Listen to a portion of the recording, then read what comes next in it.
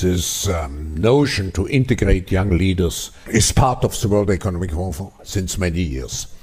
When I mention now names like Mrs. Merkel, even Vladimir Putin and so on, they all have been young global leaders of the World Economic Forum. Mm-hmm.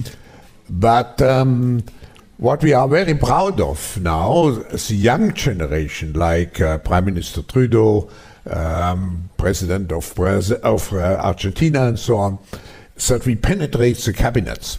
So yesterday I was at a reception for Prime Minister Trudeau, and I know that half of this cabinet, or even more half of this cabinet, are actually young global leaders of the World Economic Forum. And that's true in Argentina too. Wow. Yeah. Sorry. That's true in Argentina as well. It's true in Argentina, and it's true in France now. Mm-hmm. I mean, with the president, who is a young global leader, but... Question commentaire, questions and comments. The honourable member for Oshawa. Thank you, Mr. Speaker, and I listened to my colleague's speech.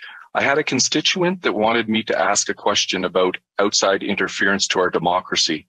Klaus Schwab is the head of the World Economic Forum, and he bragged how his subversive WEF, World Economic Forum, has, quoted, infiltrated governments around the world. He said that his organization had penetrated more than half of Canada's cabinet. And I was wondering, in the interest of transparency, could the member please name which cabinet ministers are on board with the WEF's agenda? My concern is the deputy. Order. I know that the member was in a really good question there, but the audio is really bad and the video is really bad as well. And I apologize. I don't know if the member. Okay, let's try again. The honourable member for Timmins James Bay.